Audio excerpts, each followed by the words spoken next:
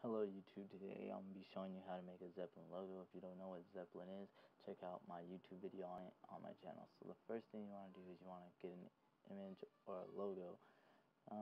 Logos tend to work out better, so that's what I'm going to do. I'm going to do the Nintendo logo. So as you can see, I'm saving the image to my desktop.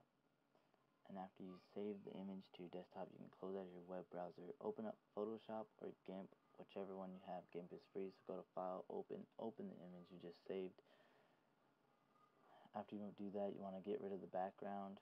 I use the magic eraser tool. If your background is more detailed, you might have to use a different tool. But this happened to be the easiest for my logo.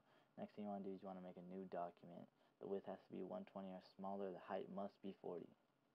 After you do that, you want to erase that background. Then you want to go back to the original document, go to image size, and you want to make it the same width you made your new document.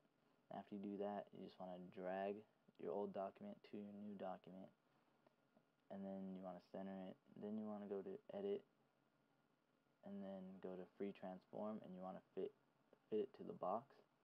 And after you do that, you just want to file, save as, you want to apply, you want to make a new folder, name it whatever you want your Zeppelin logo to be named. So I'm just going to name mine Nintendo. And after you do that, you want to name it, you want to click into the folder and name it black, and format should be PNG. It must be a PNG file and it must be named black. You want to save it, press OK. You can exit out of GIMP or Photoshop. And next thing you want to do is you want to click into the Nintendo folder, and you want to copy this 5 more times so you have a total of 6 Nintendo pictures or whatever image you made. And then you want to rename them what I renamed mine. So the first one is black@2x.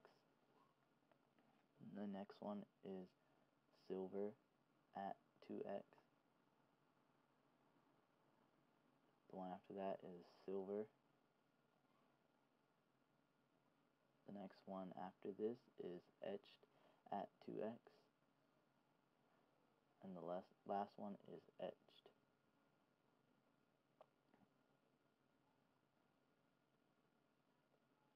Now you can exit out of the folder, and now your Zeppelin logo is done.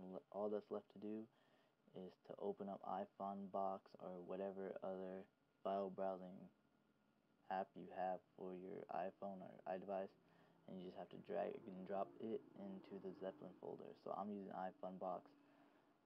So all you have to do is go to, once this loads up, you want to go to ifunbox classic, find your iPhone or iDevice, go to raw system file, go to library, Zeppelin folder, and then you just want to drag and drop your Nintendo folder in there.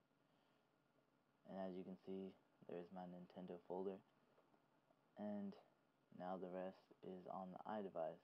So what you're going to want to do is you want to unlock your device and go to settings, and once you're in settings, you want to scroll all the way down to Zeppelin, and then click theme, and then just find the logo that you just made and apply it.